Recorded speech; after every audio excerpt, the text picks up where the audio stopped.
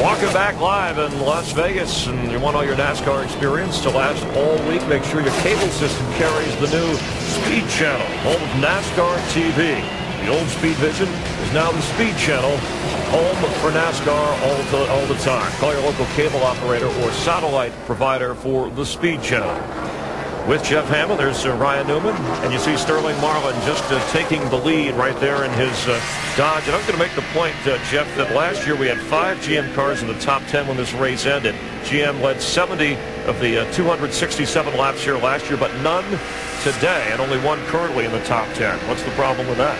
Well, that's kind of hard to say, but I think Darrell brought it up earlier in the broadcast talking about the Dodges. They've had a little bit of a rule adjustment since the last time we were here at Vegas a year ago. Sterling Marlin, he finished 3rd, led about 36 laps. Today, to me, starting way back there in 24th, he's now taking the lead, looking pretty strong.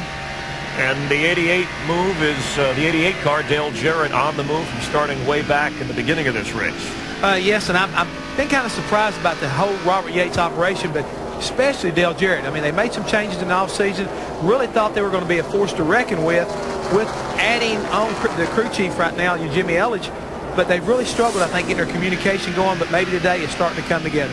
And you saw the graphic illustrating how Dale Jarrett has moved up after starting at 37 to finish second in this race last year to Jeff Gordon. Let's go back, if we could, to Sterling Marlin, who is the leader with Ryan Newman. And the youth versus experience in 10 races. This is the 11th for Ryan Newman on the Winston Cup. He has no wins, but 8 career wins in 541 races for Sterling Marlin, and certainly is one who knows how to stay in a points race, and he's illustrated that so far this season. He has, and I think that's one of the things that everybody's been really watching to see how this team was going to come out this year. They were so good last year, especially since, Chip Ganassi has been a partnership up with Felix Sabates in that group. They've done a remarkable job as far as being very consistent. This car here could be a dark horse this year when you talk about the Winston Cup Championship. All right, let's go back upstairs to Darrell Waltrip, Larry McReynolds, and Mike Jordan. Well, isn't this the time of the season where if you can run that car up front and keep it up front, let the points take care of themselves right now? I usually drove pretty hard this time of year because that 90-day note I made back there in December is just about due. It's time to step up and go, man. Our pole sitter, Todd Bodine, trying to stay on the lead lap as you look back from Sterling Marlin.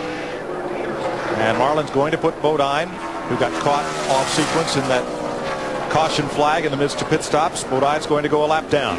And, there could be a deal being made right there. I'm not sure, but Sterling says, let me get by, don't hold me up. Caution comes out and you're anywhere near and I can help you out, I will.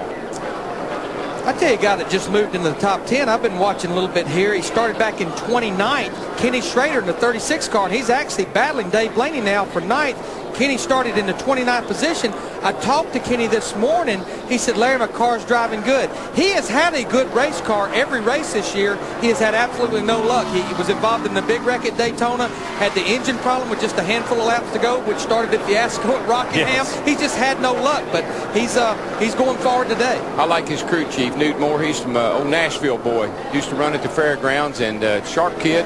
He and Kenny seem to really be getting along well. Schrader passed Blaney. That's for 9th place. Chris mentioned 2 GM cars in the top 10. They're both Pontiacs, Tony Stewart and Schrader. Look how much Tony Stewart beat Ryan Newman right there. You saw Ryan Newman look like he jumped in the throttle. The car just took off. He had to back off the gas. Looked like Tony Stewart had 50 more horsepower than he had. If you got to squeeze up out of that throttle and the other guy doesn't, you know what I say about that. For more on Ryan Newman, here's Matt. Well, Mike, an update on the 12.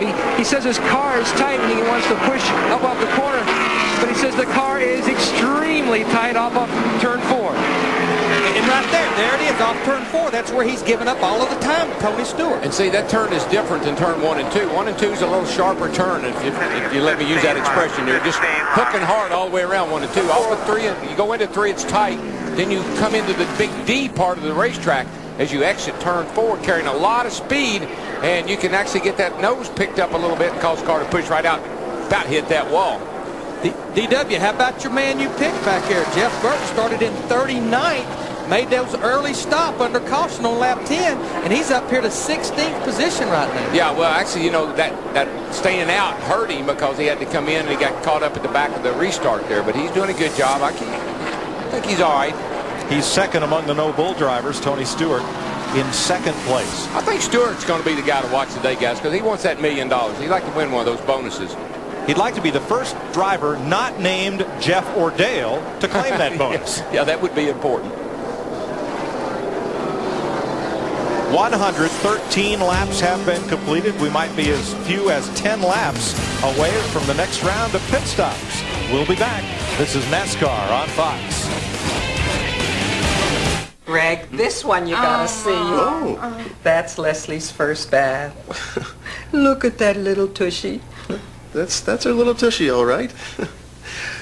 That cute little tushy that belongs to such an attractive, beautiful woman. Because it's grown up into something else. Nice, big, round tushy. You know, have you seen it? Have you seen it lately? You know. Is dinner coming soon, or is it? What are you guys doing? Well, we got these NASCAR DQs.